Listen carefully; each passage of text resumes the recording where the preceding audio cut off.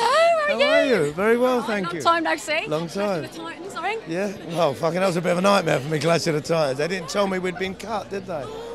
It's all right, it's all Well, right. it's all right. You're doing a bit of cutting up here, aren't you? Yeah, we're doing all right, yeah. Bum bum. Boom, boom. How are you doing? So, looking forward to this evening? I am, yeah. I haven't seen it yet, so I'm really looking forward to seeing it. I've actually moved to California now, so I normally get into a screening here and there, but I just couldn't do it this time, so... Oh no, so we're not losing you completely, are we? No, not in a million years. You'd never lose me. I love the British film industry, but, you know, it's just, I think it's the next progression for me with films. I've kind of done most of the stuff I can do here, and I just kind of want to move on to try and do some bigger things. Not better things, bigger things. Yeah, no, that's understandable. And also you might be able to kind of express yourself more as an actor. I think so, yeah, I think so. They're receiving me quite well. I'm shooting a film at the moment with Martin Sheen and Richard Gere called The Double. I just worked with Val Kilmer on a film called Blood Out, which is very similar to this one, Bonded by Blood, Blood Out. So, yeah, things are looking rosy. It's nice, yeah. What drew you to the part here of Pat Tate?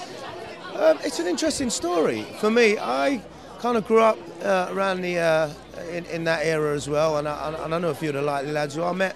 Funny enough, it's quite weird. I met Pat and Tony and Craig.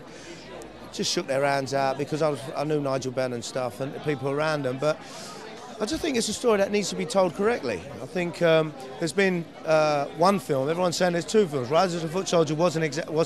It was about Carlton Leach, which is a friend of mine, and that was about his life story. And Sean Bean did the Essex Boys, which was mainly fiction. But this film is adapted by Bernard O'Mahony's book called Bonded by Blood, which Bernard was. Nobody really knows the true story of what happened. Everybody knows their life story. The end, their demise, nobody really knows about. But Bernard O'Mahony was very close to him. He was their right-hand man, their henchman, call it what you want. He worked for them for years. He watched their rise from them being good guys to bad guys, and then he was there for their demise. So I think this book is, this film is the closest story we can really get to the Essex Boys story, which is a phenomenon which people really, you know, are interested about. And I think hopefully we can put the lid on it with this story. So, do you think you owe it to the people that are deceased and some of the people that kind of, what would you say? Families and friends? Well, families and friends, and also the victims to tell this story properly. You know what it is? For the victims of these people, I don't really want to portray or let people relive what happened to these people. I mean, this was probably one of the hardest jobs I've ever had to do, because as an actor, it's ink on a page, you bring it to life and you develop the characters, but this is a true life character I'm playing. So, I mean, sometimes we're filming the domestic violence that he put his wife through and the torture stuff that he did to innocent people. When I was actually doing it, it was really tough to do, and it was harder because when you're doing it, you kind of sit back and think, somebody actually endured this. Somebody actually went through this. So for that side of it, no. To be honest, there's the poor Leah Betts. There's issues with the Leah Betts stuff, which I tried to swerve away from within the script and within that character. A lot of it I took out because I didn't think it was fair to, you know, discuss it, dramatise it as if it's something. And, you know, on top of anything, I do play a lot of villain roles, and I've done The Football Factory, I've done Cass's movie, and I've played a lot of real-life characters, and I don't want it for 1 minute to be a glamorisation of villainy and what these guys done. I want it to hopefully be a deterrent, so people can look at it and go, Jesus Christ, you know, this is what happened. The other nice thing as well, I think, is do you kind of look back, and you mentioned that you'd met the people before. Yeah. You look back on the life that you had when you were... I could have easily gone that way. Yeah, you could have, but you've also come such a million miles. Yeah, I've gone full circle, so it's not impossible.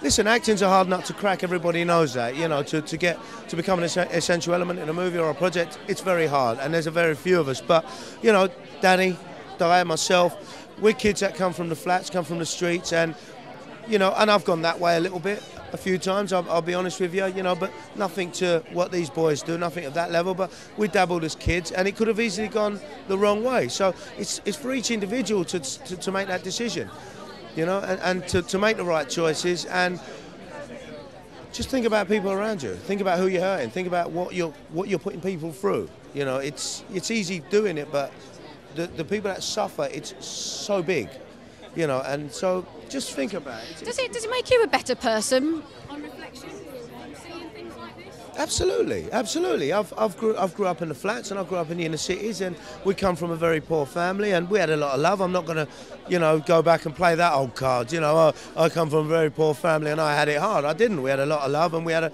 great upbringing. You're a product of your environment 9 times out of 10, and I think it's a lot of the times it's for the parents to take control and be with their kids and provide support for them.